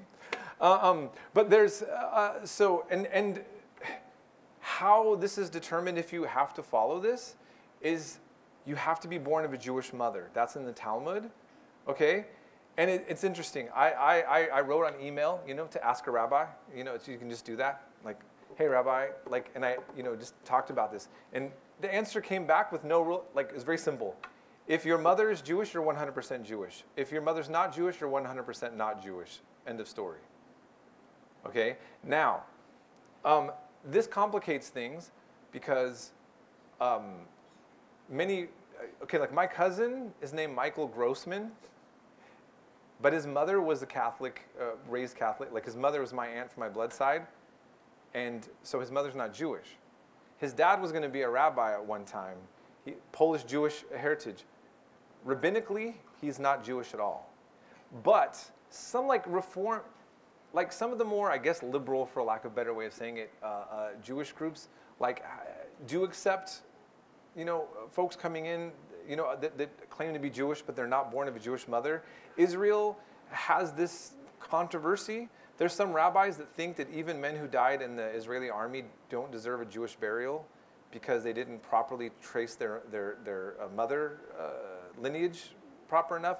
I had a Jewish friend that had problems in their family because about trying to get his sister buried over this issue, and so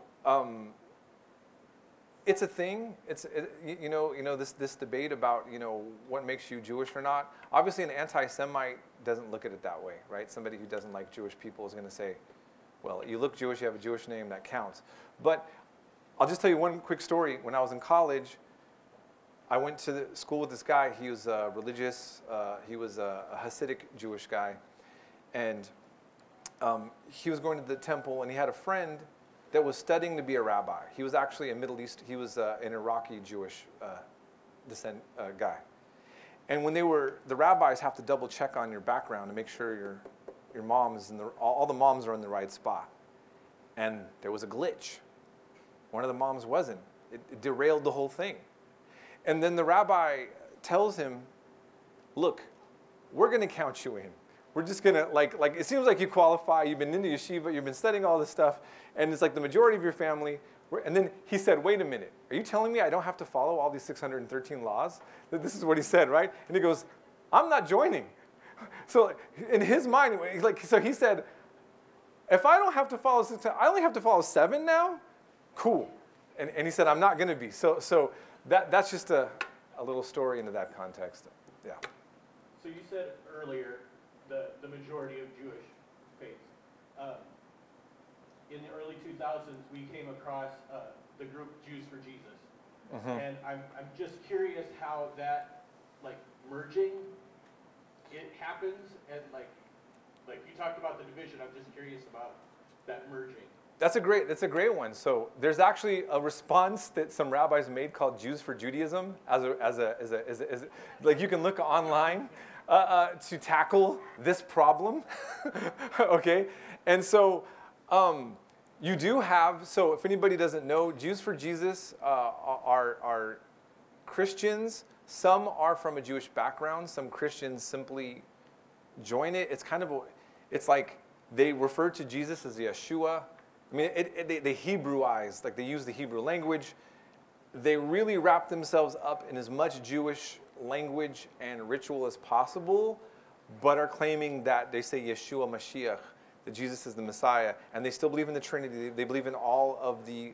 They basically align with the evangelical Christian world very much, and they are very pro-Israel, but Orthodox Jews can't... Well, they have big issues, right? Okay. So that's where that stands. I'm sorry. So that's a Christian group.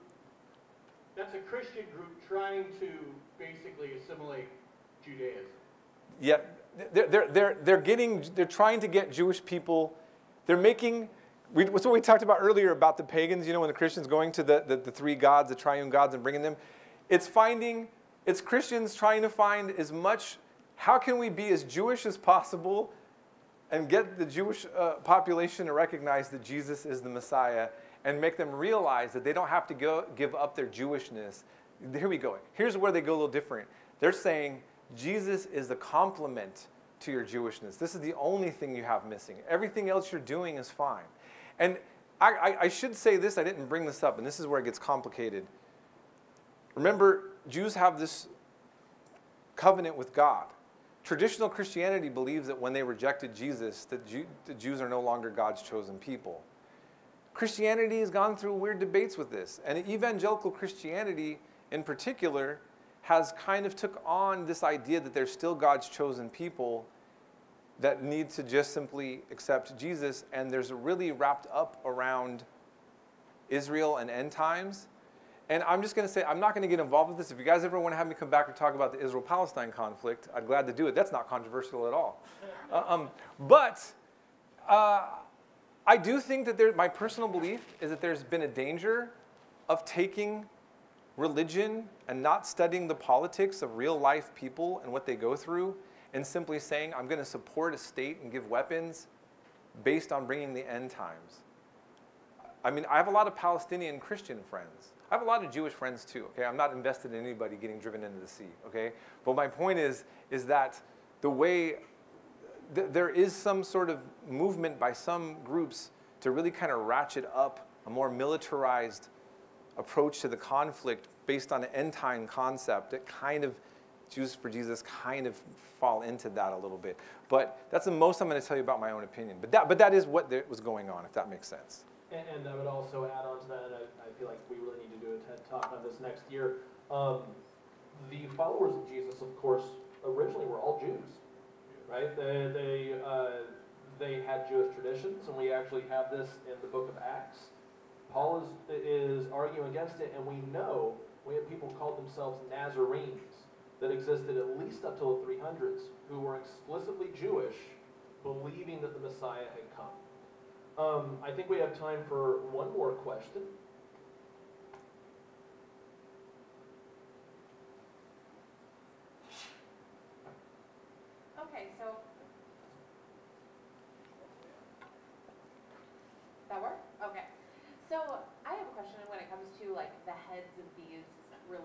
you've got like the rabbi, the priest, the pastor. With the different religions, is there a different role that those heads of those play? Major. Another hour later, okay, so what's the simplest way to say it? And actually, okay, so if you are Catholic, that's the easy one to start with. There's the Pope, right? Okay, we can start with that guy. Okay, he is the top of the church, right? That's important. And then you have a hierarchy. You have bishops, deacons. You have like a whole structure. And if you're a believer and you want to know what to do, you're a part of the church. Most people of any religion, by the way, do not study all this. I have students all the time when I teach online that thank me for teaching. They learned something about their religion they didn't know, because they just didn't study it, right? They're born into it.